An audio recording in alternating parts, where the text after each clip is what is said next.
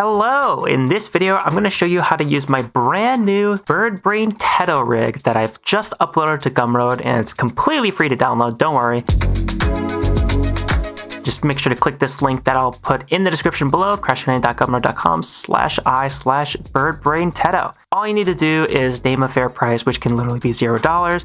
You want to support me with a donation, I will not argue with that, but you don't have to. Click I want this. Then after you do that, you're going to see something that looks somewhat like this. You're going to see this zip file right here, Teto BIRDBRAIN Crashsune. It's going to be your main file. You want to click download next to that. It's probably going to be on the right side. And if you scroll down here, you'll even see the turnaround drawing that I used to make this model if you are interested. But in our case here, we're going to click download on this zip file. And when you're done downloading that zip, the file is going to look something like this on your computer. Teto_BIRDBRAIN_Crashsune.zip. Now you're just going to want to right click on this and click extract all, or you can just click up here, click extract all, then extract. And after that, you'll have your blend file and all the original textures in this folder right here.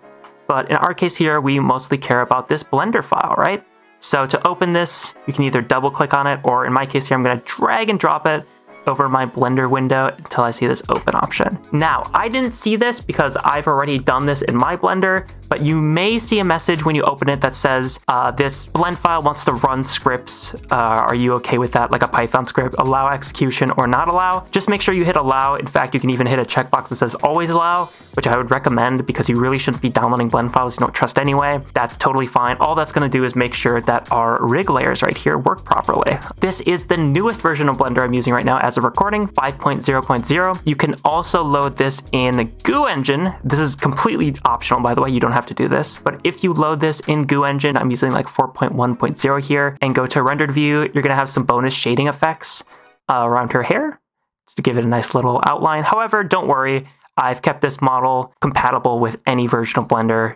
So if I go to rendered view here, it's still gonna look perfectly fine in default Blender. So that's that. We now have the Teto rig open here. Now let me show you how this rig actually works. Now, if you want a full breakdown of how posing, animation, and all that stuff works in Blender, I have a really in-depth series called Master Character Animation in Blender, which is on my channel here. It's completely free. All these videos are free, and you're gonna get a really great understanding of the fundamentals of animation, the interfaces required, keyframes, timeline, all that stuff. You're gonna get a really good understanding of the fundamentals here, completely for free. So I highly recommend this series if you don't understand things like pose mode yet, or any of those other Blender animation fundamentals. But in this video here, we're gonna give a brief overview of how Teto's rig in particular works. Her controllers are going to be split up into two categories here. The first is going to be face controllers, which is what we'll go over first, and the second will be just body controllers. In order to actually manipulate and pose her, you just want to click on her rig here until it's highlighted in orange. Then you want to go to object mode up here and set it to pose mode.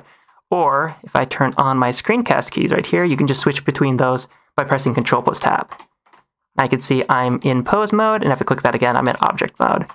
So in order to just preview her hair and face bones, I'm going to go down to this Object Data Properties tab, and there I'm going to see this collection right here called Bone Collections. And you're going to see all the different bone collections in this menu. If we press N here and go to Item, these are actually the same bone collections that we can toggle by clicking this Rig Layers dropdown. So if I wanted to hide the face bone collection, I could click right here. I could even click right here. If you're doing it in this menu versus this menu, it's literally the same thing. This is just slightly more convenient, right? And let's start by actually messing with the face controllers.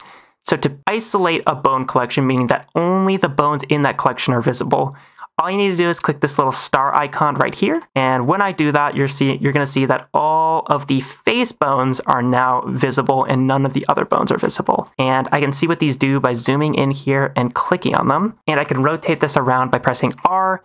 And by doing that, I'm going to hide the viewport overlays. You're going to see that this bone actually controls the position of her mouth. I'm going to reset that by pressing Alt+R and change the actual shape of her mouth by using this bone right here. So if I press G on this bone, hide our overlays, you're going to see that nothing actually changes. And the reason for that is we are actually in the solid shaded view. So if I hold Z right here, you're going to see we're in solid view, but we want to actually be in rendered or material preview. So now that I switch from solid to material preview, you're going to see that the shape actually changes. And if I hold G to move this bone around, you're going to see all the different cute little shapes she has for her mouth. And I can actually click on this mouth bone and I can scale this on the X or Z axis. I can press G to move it around. I can press R to rotate it around. So you have a lot of flexibility with how her mouth looks and transforms on this character. And you have a ton of different shapes you can play around with here. Lots of silly stuff you can do, and it's one of the most fun parts of this rig. You can see it's not perfect. Sometimes it'll clip in itself, but you can always either transform it, scale it, or rotate it around to hopefully minimize clipping issues. So I'm going to reset this by pressing Alt plus G. Now, if I want to actually mess with her other face bones, I can click on these two right here. These are the iris controllers. So if I press G plus X, you're going to see that I move these around on the X axis. If I press G plus Z, I'm moving these on the Z axis, and I can even press G plus Y to move them on the Y axis. These are really useful if you want to pose around her eyes, of course, and I can just reset these by clicking on them and press Alt plus G. Then we have these up here, which are obviously just eyebrow bones, which you can rotate and move how you please. And there's 3 of them per eyebrow, and you can get lots of different unique expressions with these as well. However, you might be wondering, how do I actually adjust the eyes here? That is actually done through shape keys. So I'm going to press Control plus Tab to get back into object mode because I was in pose mode. Then I'm going to click on my face mesh right here. So I'm just going to make sure that this is selected. Then I'm going to make sure I'm in this yellow object data property, green object data properties tab right here. And I'm going to scroll down and expand this list right here that says shape keys. Then if I hold right click on any of these shape keys, I will enable it. As you can see, this is blink happy left. There's also blink happy right. There's smug left. There's smug right. There's blink left, blink right. And you can use any combination of these you like in order to get some different fun results. So that's how you animate her shape keys, and you can just press I to insert a keyframe on this. And then let's just go to frame 21 to set this to 1, for example. If I play this back, you're going to see it's going to not animate between this because I actually need to insert a keyframe right here. So now that I'm on frame 21, I'm going to press I again, then change this, then press I again because I don't actually have auto key enabled. I'd probably want to enable that ideally. But now if I play this back, you're going to see that this actually animates. However, your preview might be quite laggy. The reason for that is if we go to our render properties tab, we actually don't have this option enabled right here called simplify. And what this does, and it's very obvious if you look at her chest, it makes her much more geometric and low poly, which greatly improves your viewport performance when you're animating. So if you're animating Teto here, I'd highly recommend you check this box, right click on this even, and add it to your quick favorites. So now if you press Q, you're going to have that at your mouse whenever you want. So if you want to like just preview what she's going to look like high poly, you can just do that. But if you want to actually animate her, you're probably going to want to keep that on in order to greatly speed up your performance here. So that kind of covers her face controllers and how to adjust her expressions. Let's delete these keyframes right here and put this back to 0. Now let's go back to the other controller she has. So I'm going to click on this star icon to unisolate it, and I'll even hide this face controller and these hair controllers. Actually, I should show you the hair controllers real quick, my bad. So I'm going to isolate those hair controllers, press Control plus Tab to go into pose mode. And because I have this set to individual origins, if I just rotate these, you can see exactly what these do. There's controllers for her little hair clips up here, her heart-shaped hair clip right there. There's controllers for her bangs, for both of her twin tails, of course. Basically everything you need to animate her hair. These are very useful, and you're going to want to use these in many animations. So I'm going to unisolate that again and hide that, because now it's time to talk about the actual body controllers.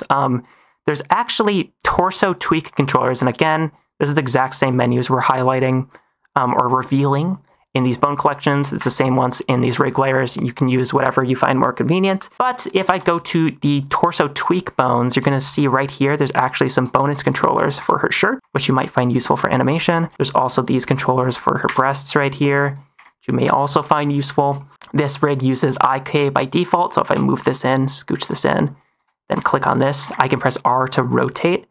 And this hand is going to we can translate it around in order to move it, right? Whereas if we switched it to FK, which we can do by pressing N, going to this Rig Main Properties tab and sliding that over, so this is 100%, then in order to actually see what we're doing, we're gonna wanna enable the arm FK bones for the left arm, because we just did this for her left arm. Then we can hide the IFK because we don't need that right now. Now, if I click on this and press, R and X to rotate it, you're going to see that this is now an FK, which means that it's controlled by rotation rather than translation, aka just moving it around. This can be very useful for certain different types of animations. You can also select her bones right here by selecting them like this, and then press S to scale them in, and you can use this bone to kind of control how splayed her fingers are like that, which can also be very useful. Same with the thumb here. You can press S to scale that on in and pose it exactly as you'd like. And again, I'm going to just show you how much of a difference this makes. If I rotate this, you're going to see that we're getting really good viewport performance because we have Simplify enabled. If I turn this off, and I want to add this to my quick favorites again because I'm now in pose mode.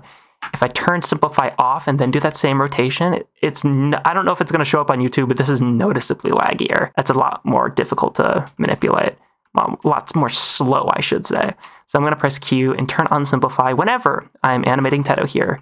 So that about covers that. That's how you switch it to FK. You can do that on the feet here as well if you have a very specific scenario where you'd want FK feet, though you're usually going to want IK, just like this. But that about covers it. Make sure to join our public Discord server, which is linked in the Gumroad page itself. If you want to get help with this rig at all, or if you have any questions, feel free to comment them below. And make sure to check out my low poly character modeling course, which is on sale for Black Friday, just a few more days here. This is also going to be linked in the description below, and will give you a crash course on the fundamentals of making completely original low poly characters in any low poly art style you can possibly imagine. I'll leave a link to this below as well. So thank you so much for watching. I hope you enjoy this rig. And if you make any animations with her at all, please tag me at Crashsune. I'd love to see what you make. Have a good one though. Take care.